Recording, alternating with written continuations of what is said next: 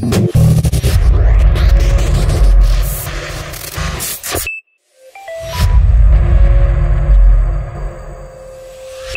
welcome back to Very Trained. My name's Josh and I'm happy to be here. It's a gorgeous day out here at the range and I'm gonna tell you, I'm excited to be here today. Well, I tried to do it on my GoPro, but I'm telling you what, the more I use the GoPro, the less I'm happy. This thing overheats so much, so quick all the time. I can't even make a video. So here I'm doing it today with my phone. So we're gonna see how this goes. Anyway, what's the point of the video today? The video today is going to be about shooting your bow more accurately. What's the biggest problem? The biggest problem that I had when I first started, it was so frustrating, was, man, my pins keep moving. There's gotta be a trick to stop my pins moving in front of the target. Well, I'm here to tell you that that is not the case. John Dudley, Cameron Hanes, or anybody else that's in the professional world of hunting or shooting a bow, they're not holding it still 100%. I can tell you what they are doing though. Here's the number one trick that maybe you don't want to hear. Repetition, repetition, repetition, practice. A well-executed shot, that's where the magic happens.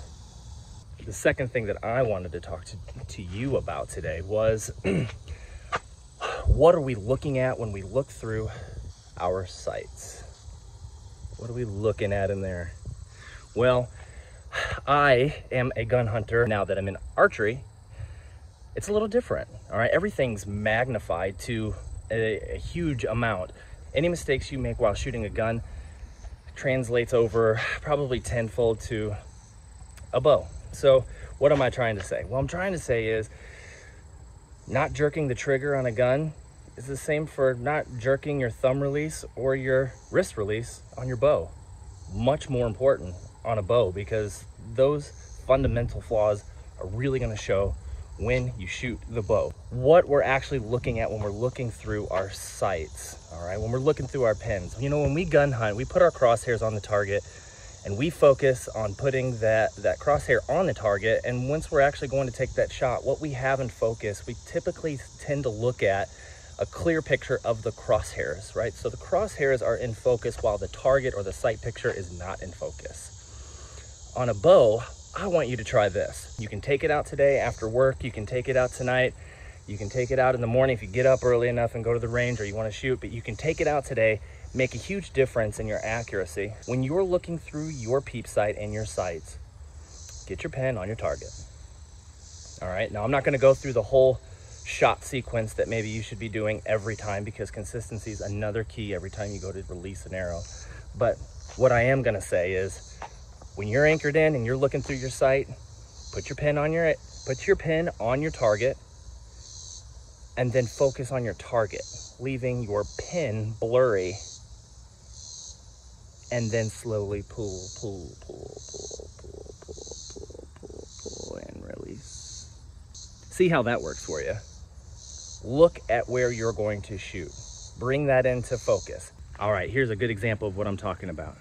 You see in this example where the actual pins are in focus, but the target is not in focus. That's what I used to look at when I first started shooting my bow.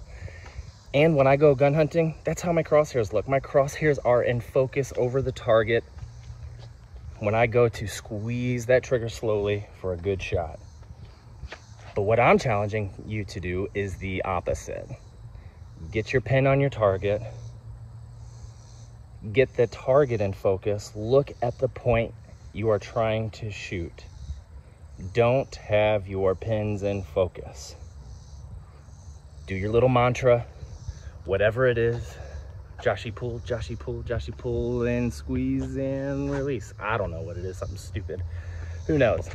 But there should be a shot sequence, and there should be something that you do every time, all the time, in repetition. And you should be doing it a lot. Because why? Well, if you're a hunter, you owe it to that animal to become proficient, to make a humane kill. All right? You're never gonna hold those pins still, ever. No one does. You can do some strength training. All right, so get out from being lazy. Quit watching my stupid video. Go try something. Go learn something. Go do something better. Much love, Very Trained. Josh, see ya. Bye-bye.